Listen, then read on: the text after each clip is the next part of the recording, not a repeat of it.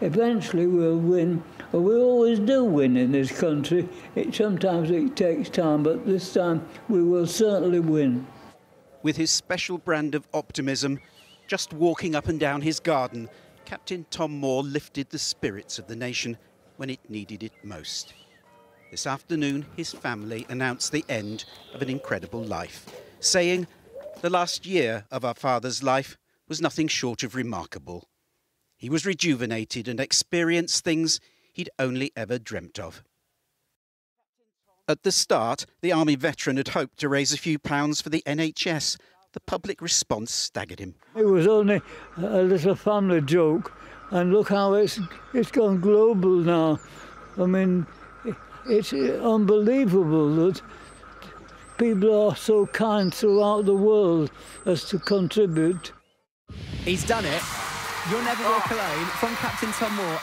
There was even a #1 record in collaboration with Michael Ball and the NHS Voices of Care Choir.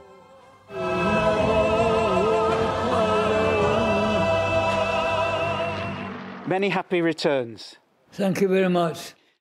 By the time he celebrated his 100th birthday with a card from the Queen, a record £33 million had been raised, and 140,000 other birthday cards were testimony to this old soldier's place in the hearts of the British people.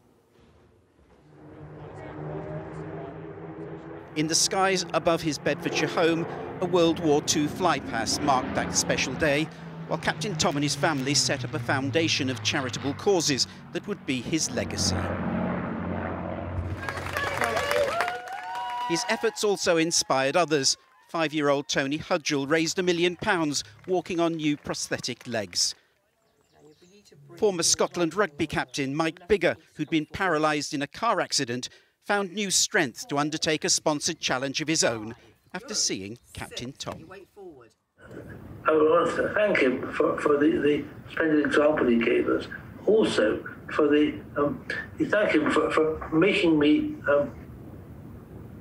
guiding me to recognise what I could do and to get on and achieve it. As a young man, Tom Moore had already served his country in Burma and India during the Second World War. Tough times, he recalled. It was hot. It was sweaty. It was unpleasant. His military career ended with the rank of captain. But last summer, his fundraising was recognised with a knighthood. Captain Sir Tom Moore he became, with the Queen saying the amount he'd raised was amazing. It was an amazing amount of money. Today, she offered her condolences to his family. There is a sad irony that a man who did so much for the country through the pandemic should himself fall victim to it. He will be remembered with affection by those he supported and inspired. In a dark time, Captain Tom was truly a shining light.